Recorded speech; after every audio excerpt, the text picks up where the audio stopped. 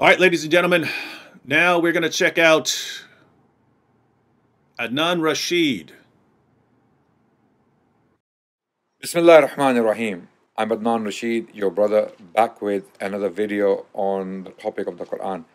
Does the Quran endorse the Bible is the question I'm going to address today. And hopefully I will be going through some points to clarify this particular question. Does the Quran endorse the Bible? Firstly, let me highlight as to why the Christian missionaries have lately used a strategy to defend the Bible. Now imagine if someone came to me and asked me whether the Quran is corrupt or not. Do you expect me to say the Bible is corrupt or the Bible confirms the Quran? Go to the Bible. The Bible confirms the Quran. The Bible confirms the Quran. Therefore, the Quran is not corrupt. Would that be a good defense of my scripture? No. I would pick up works of scholars and I would explain as to why the Quran is not corrupt. And that question will be addressed in another video, hopefully in the future. So that line of defense, to use the Quran to defend the Bible, is not working on Christians and Muslims. All right, Sam. Okay. Notice what Adnan just said. Yeah. If you ask me whether my book is corrupt, I wouldn't start talking about your book or your revelations. I would only talk about my book and what scholars say about my book. That's the only defense I would give about my book. I wouldn't sit there and say, oh, but your book says this or your book says that. Now, Sam. Yes. I don't know which Quran he's reading, but 100%. when people start, when the Jews and Christians kept telling Muhammad, why should we believe in you? Why should we believe in you? Why should we believe in your revelations? Didn't he always start going to our books, the books of the Jews and the books of the Christians, saying that he's confirming our books and therefore we're supposed to confirm his book in return, and that our books prophesy him and talk about his revelations? Isn't that what they say? Yes, it's an embarrassment that a Muslim like Adnan would want us to steer away from what his prophet said and appeal to scholars, because folks, understand what Adnan did. He's putting the views of scholars above his own prophet, meaning scholars carry more weight and have more authority than his prophet. He just argued himself outside of Islam because he condemned Muhammad as being less reliable and authoritative than uninspired, fallible human scholars. But that's okay, because we do agree with him. Muhammad is a false prophet, but for other reasons.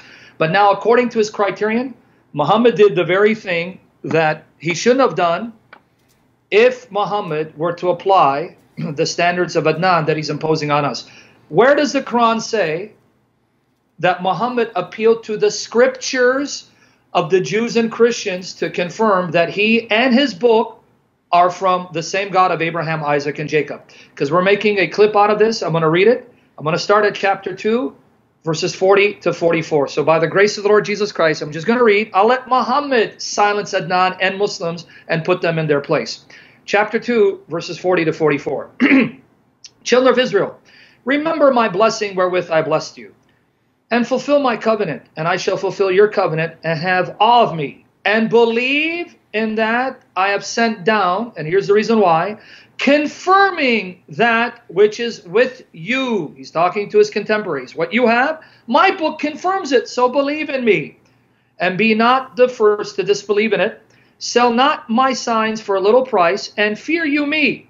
Do not confound truth with vanity, falsehood, and do not conceal the truth wittingly. Side note, you can't conceal something you don't have. This assumes they have the truth, but they're trying to hide it. Continuing, and do not confound the truth with vanity, and do not conceal the truth wittingly, and perform the prayer, and pay the alms, and bow with those that bow. Will you bid others to piety, and forget yourselves while you read the book? Not parts that are intact and other parts corrupted. You read the book, which the Quran confirms. Do you not understand? Another one, chapter 2, verse 89 and 91. Chapter 2, verse 89 and 91. And they say, our hearts are uncircumcised. Nay, but Allah or God has cursed them for their unbelief. Little will they believe. When there came to them a book from God, Allah, meaning the Quran, confirming what is with them, what you have right now, and they aforetimes prayed for victory over the unbelievers. When there came to them that they recognized, they disbelieved in it. And the curse of Allah is on the unbelievers. And when they were told, believe in what Allah has sent down, meaning the Quran. Believe in it. They said, we believe in what was sent down on us. And they disbelieve in what is beyond that, yet it is the truth confirming what is with them. In other words, what's wrong with you? My Quran is saying your book is true. It's confirming it. It's absolutely the pure words of God. That should give you a reason to trust me in my book. Chapter 2, verse 101. When there has come to them a messenger from God, confirming what is with them, a party of them that were given the book reject the book behind their backs as though they knew it not. That's chapter 2, verse 101. Chapter 2, verse 121. Those to whom we have given the book and read it with the true reading. You can't read a book with the true reading if your book is corrupt, Adnan. They believe in it, and whoso disbelieves in it, they shall be the losers. Chapter 4, verse 47. Chapter 4, verse 47. You who have been given the book, believe in what we have sent down, confirming what is with you. Let me repeat it again. You have been given the book, meaning Jews and Christians. In the immediate context, it's the Jews. Believe in what has been sent down, meaning the Quran, confirming what is with you. And by the way, don't take my word for it. Go to any Arab lexicon and ask an Arabic speaker. What does sadaqah mean? Sadaqah means to confirm something as true, as reliable, as completely trustworthy. So what the Quran is saying is, the Quran confirms your book as being completely true, reliable, not a hint of anything corrupt in it. Now, David, I can read more, or do you want me to stop there? I think that's enough, because we'll be going into more passages. But notice, Jews and Christians, you need to believe in my book because my book is confirming your book. And if you look at, the claims about, Surah 7, verse 157, that our book actually contains prophecies about Muhammad and so on, it's always, hey, I'm confirming the scriptures that you have, and your scriptures talk about me. But that is exactly the approach Adnan says it's ridiculous and absurd to take. He says, whatever you do, never point to another book as confirmation of your book, because that would be silly and absurd. Instead, you need to go to what scholars say and look at what they said, but never point to the other book as confirmation of your own book. What does his God do? What does his prophet do? Do they go to the scholars? Do they go to Bart Ehrman and so on? Of course not. He says your book says, and so Adnan once again has condemned his own God, has condemned his own prophet. He has apostatized, and you wonder why. And ladies and gentlemen, it's because his religion forces him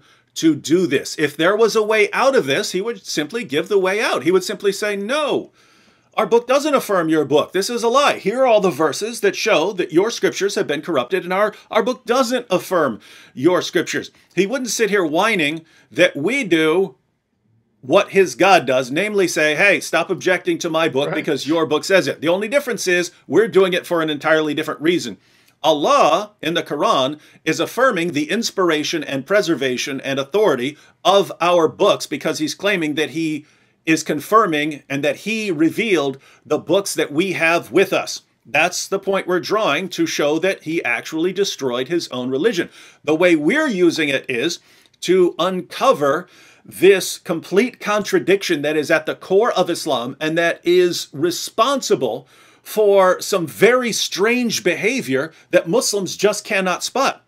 They do not understand that it's a problem to run around saying, your book's corrupt, your book's corrupt, your book's corrupt, your book affirms my prophet, your book affirms my prophet, your book affirms my prophet. They do not understand how insane this sounds, right? They do not understand how insane it sounds to be saying that our books are corrupt and untrustworthy while simultaneously appealing to our books to confirm their own prophet, and then telling us to believe in their revelation, a revelation which confirms the inspiration and the preservation and the authority of our scriptures, scriptures that completely contradict their own revelations, right? They do not see the insanity of this. Why? Because their God and their prophet had absolutely no clue what they were talking about. That's the point we're trying to draw, and no amount of whining and contradicting your own God and your own prophet, Adnan, is going to stop us.